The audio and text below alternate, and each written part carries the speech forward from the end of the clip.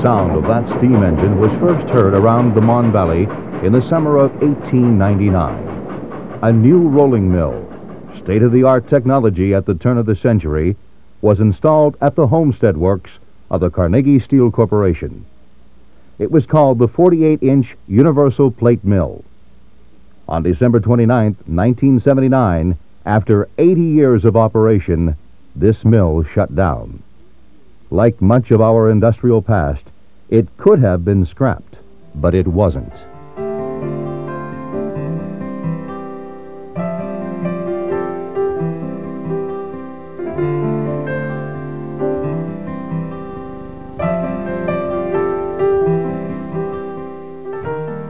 In 1988, the Steel Industry Heritage Task Force was formed by an act of the United States Congress. The task force is a diverse group of people: citizens, public officials, industrial workers, historians, preservationists, and community and business leaders. Its congressional mandate is to develop a plan that will tell this region's story as the steel-making capital of the world. It was clear to the task force that the 48-inch mill and its great steam engine played an important role in shaping our nation's industrial history. America was growing rapidly, and the Homestead Works was ready to supply much of the steel needed for that expansion. The job at the 48-inch mill was to produce steel plate for a variety of heavy uses. It could roll steel plate up to 48 inches wide, up to 2 inches thick, and more than 100 feet long. Some of the last steel workers to operate the mill recall what it was like. When the salt hit the water, it would explode. It was loud. Sometimes sound like thunder. Dirt would come off the ceiling. It would blow up so hard, a lot of dirt would come off. All dirt would come off the ceiling. They used to roll the steel here, and with that engine going, I live about 10 miles away, and I was able to hear that engine myself late at night when it's quiet. I'd be able to hear that engine, and I don't know how these people could stand in here, because the steam stack was up that way, going straight up, and boy, it made a lot of noise. In early December 1990, more than a decade after the mill closed, the Steel Industry Heritage Task Force, with its contractors and volunteers, began the daunting task of cleaning, dismantling, cataloging, and moving more than 900 tons of machinery and equipment. Experts in the preservation of industrial machinery were brought in to oversee the dismantling and moving of this historic mill. A local community development group agreed to help raise funds and to be the interim owner of the machinery for the task force. Teams of historians, photographers, and architects from the historic American engineering record of the National Park Service documented the equipment before preservation work began.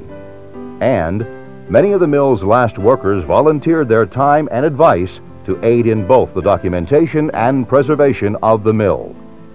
Bill Rubensack and Walter Skronsky were two of those workers. And when that thing would run away, everything used to vibrate. That's how much force there was in that runaway. There's people used to be in shanties over there, and they'd run out the shanties because of the vibration of the building. They'd think the walls were coming in on them. We have a box up there. It's an indicator for what furnace is being rolled. We had 8 furnaces in the mill here itself. And in order for the men down on the hotbed to know what furnace was being rolled next or coming out, they'd put on a light, and it would indicate through the holes in there what number would be 1, 2, 3, 4, 5, all the way up to number 8 furnace. So that's how they were able to tell what furnace was being rolled next, you know. Before even the first bolt was loosened, crews had to blast nearly a century's worth of dirt, grime, and rust from the machinery.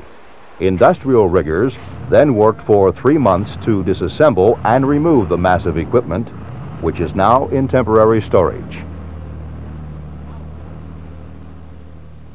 With your help, the entire mill facility, the roll stand and rolling tables, the drive mechanism, the steam engine, spare parts and tools, all will be reassembled and become part of a Steel Heritage Center in the Mon Valley. Former workers and experts in industrial history agree this is a worthwhile goal. Yeah, I think that's a good idea to preserve it because a lot of people never see any of this again. You know, they'll never know what none of this is about. So it's a good idea.